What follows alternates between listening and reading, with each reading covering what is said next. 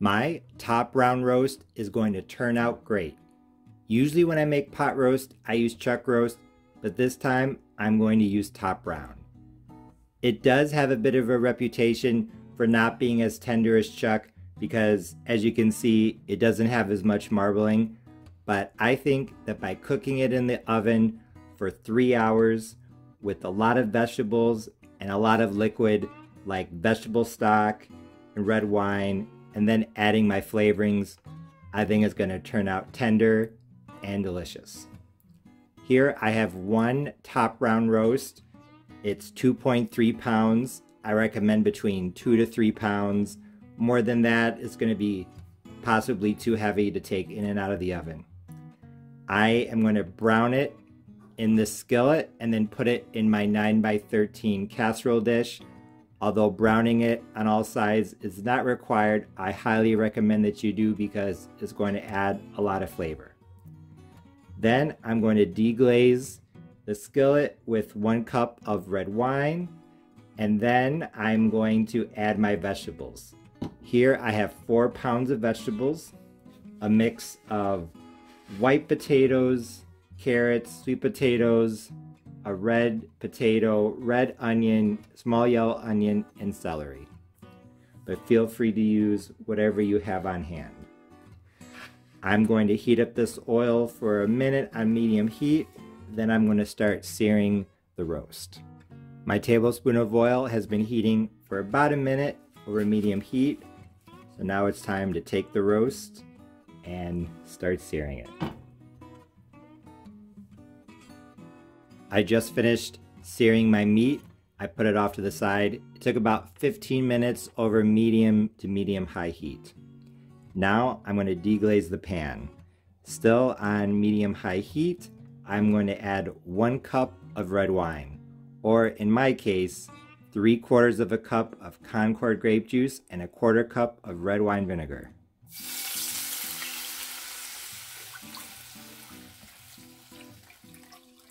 I know it sounds odd, but juice and vinegar is actually a really good substitute for wine if you do not have wine on hand.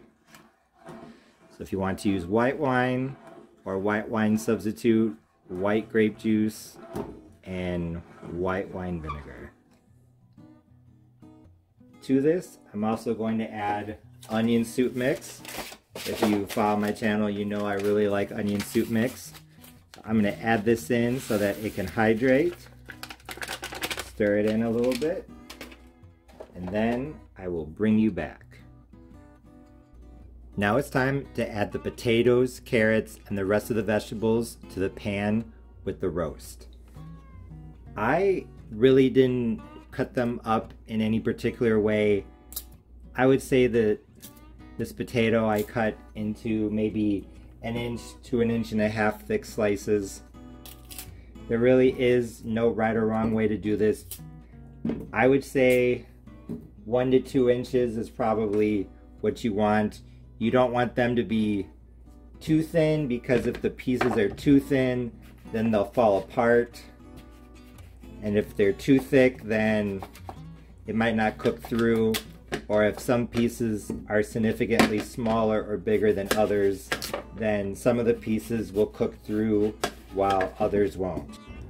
Like I said, there aren't too many rules when it comes to the vegetables. Just make sure that they're about 1 to 1.5 inches thick, maybe 2 inches. Make sure that they're all about the same size, and don't cut them too early because potatoes will oxidize. They'll turn brown when they're exposed to air.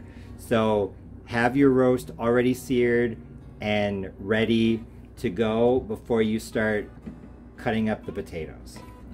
Now that everything is in the pan, I'm going to pour over the red wine and onion soup mix. And I'm pouring over this now because the liquid is going to help prevent the potatoes from oxidizing too much. I am going to add more liquid, but first I'm going to add some spices. Here I have 1/2 teaspoon each of garlic powder, onion powder, and black pepper. I'm going to add some Worcestershire sauce, which is salty, so I may just add a dash of salt later, but I don't think you really need to add any salt if you add Worcestershire sauce, because that is fairly salty as is. I think a little bit of oregano, parsley would be good in this too. Maybe some Italian seasoning, whatever you want. Like I said, I'm going to add some Worcestershire sauce, a 1/4 cup. I think it really brings out the beefy flavor. It's perfect in this recipe. If you don't have Worcestershire sauce, I would add soy sauce. I'm also going to do something a little bit different today. I'm going to add some yellow mustard. Some of the recipes I saw online for top round roast called for mustard, and honestly I think those recipes are a bit different. They call for spreading mustard on the outside of the roast and then using it as kind of a glue to put on some spices.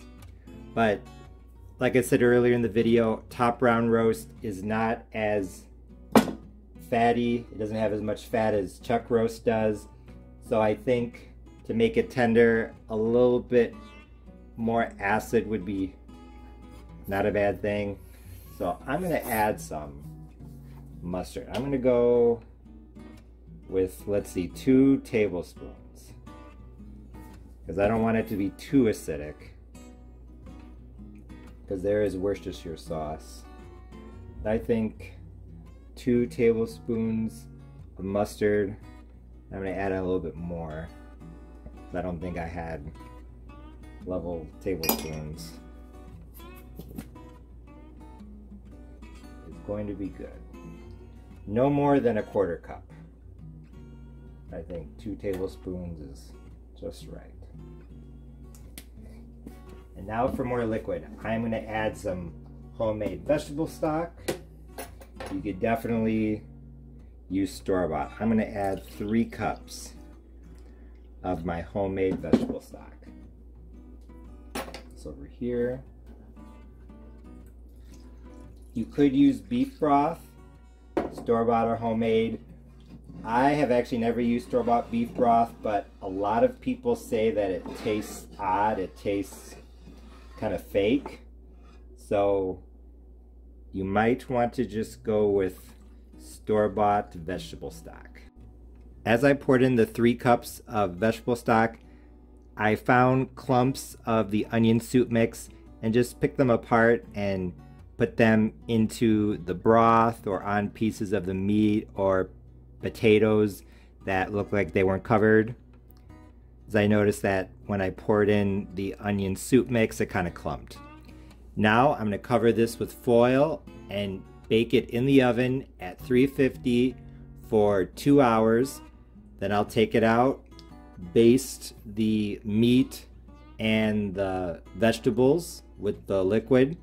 Then I'll cook it uncovered at 350 for 40 minutes. Then I'll turn off the oven, let it sit in there, still uncovered for 20 minutes, and then it will be time to eat. My top brown roast cooked covered at 350 for 2 hours. Now I'm just going to baste it, as well as baste the potatoes and the carrots and the other vegetables. And then it's going to go back into the oven at 350 uncovered for 40 minutes. Then I'm going to turn off the oven and let it sit for 20 minutes, so another hour. My top brown roast is now done. It was in for a total of 3 hours. First 2 hours covered at 350 Fahrenheit, then uncovered at 350 for 40 minutes. Then I turned off the oven and I let it sit for another 20. And actually, after I took off the foil, I flipped the meat, and then when I turned off the oven, I flipped the meat again. I just wanted both sides to have some time in the liquid. This roast looked great, so I couldn't wait to dig in. When I finally did, I knew that my top round roast in the oven with potatoes and carrots recipe was a big success because it was delicious. Honestly, I thought it tasted very similar to the chuck roast that I've made in the past, the only difference being that parts of the roast were a bit drier. But even that depended on the part of the roast. This section that I cut off here was definitely on the dry side, but on the other side of the roast where there was more marbling, it honestly tasted almost exactly like the chuck eye roast that I have made in the past. The potatoes, carrots, and other vegetables were cooked perfectly, soft and fluffy on the inside, yet slightly crispy on the outside part that was sticking above the liquid. In terms of ingredients, the only thing that I did differently this time was that I added some yellow mustard, and really the only thing that I can note that tasted different was that the braising liquid was maybe slightly tangier from the vinegar and the mustard, but other than that, the taste was almost the same.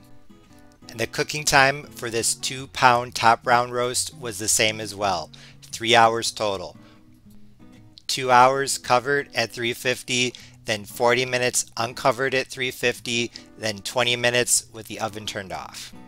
In short, although it is drier, a top round roast, in my opinion, is a pretty good substitute for a chuck eye roast if you want something a little bit lower in calories or maybe a bit cheaper. As always, thanks for watching. See you next time.